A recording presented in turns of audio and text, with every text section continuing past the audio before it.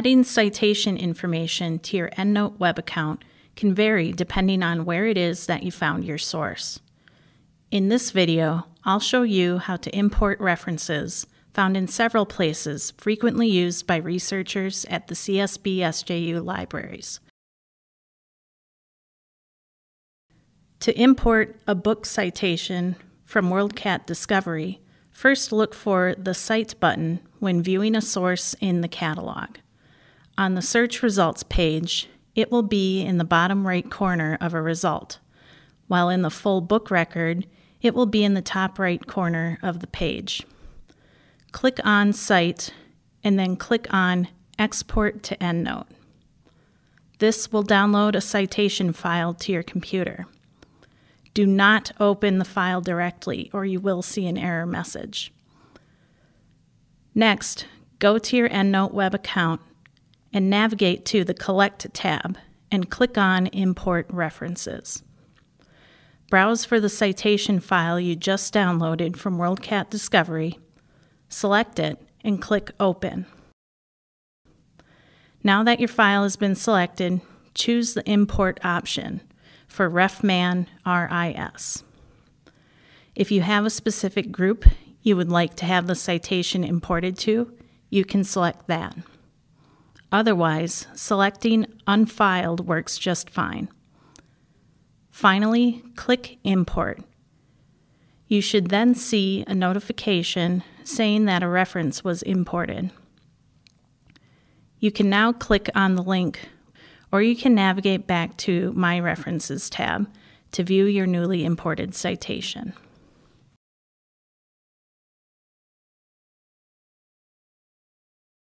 Once you have done a search in an EBSCO database and found an article you would like to use, click on the title of the article to view its full record. Navigate to the Tools menu on the right-hand side of the page and click on Export. In the Export Manager pop-up window, select the option for Direct Export to EndNote Web and click on the Save button. A new tab will open, taking you to EndNote Web. If you haven't already logged in, it will ask you to do so now. You should see a notification at the top of the page saying that a record was imported. Navigate to the My References tab to view your newly imported citation under the All My References list. It will also be in the Unfiled group on the left-hand menu. Once you have done a search in the PubMed database and found an article you would like to use, click on the title of the article to view its full record. On the right-hand side of the page, click on Cite, and then in the citation pop-up window, click on Download to .nbib. This will download a citation file to your computer. Do not open the file directly or you will see an error message. Next, go to your EndNote web account and navigate to Collect tab and click on Import References. Browse for the .nbib citation file you just downloaded from PubMed, select it, and click Open. Alternatively, you can drag the file onto the Choose File button. Choose the Import option for PubMed NLM. If you have a specific group you would like to have the citation imported to, you can select that. Otherwise, selecting Unfiled works just fine. Finally, click Import. You should then see a notification saying that a reference was imported. You can now click on the link, or you can navigate back to the My References tab to view your newly imported citation.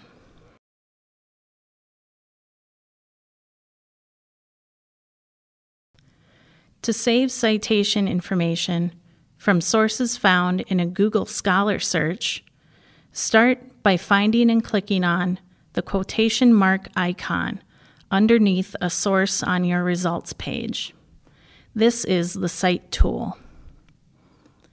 In the pop-up window, click on EndNote at the bottom. This will download a citation file to your computer. Do not open the file directly or you will see an error message. Next, go to your EndNote web account and navigate to the Collect tab and click Import References. Browse for the .enw citation file you just downloaded from Google Scholar, select it, and click Open. Choose the Import option for EndNote Import. If you have a specific group you would like to have the citation imported to, you can select that. Otherwise, selecting Unfiled works just fine. Finally, click Import. You should then see a notification saying that a reference was imported. You can now navigate back to the My References tab to view your newly imported citation under the All My References list, and in whichever group you selected on the left-hand menu. Before importing sources from Web of Science, make sure that you already logged in to your EndNote web account.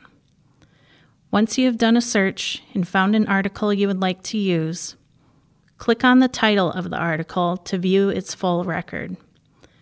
At the top of the article record page, click on the Export button, and then select EndNote Online. Next, select Author, Title, Source, Abstract, and then click Export.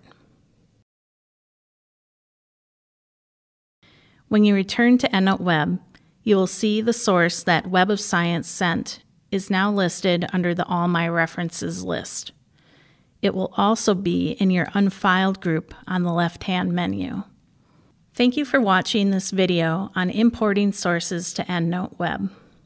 Make sure to visit our EndNote tutorial at guides.csbsju.edu/EndNote, where you can also find more videos on setting up your account, organizing your sources, and creating bibliographies and in-text citations. If you have questions or would like additional help, remember to ask a librarian.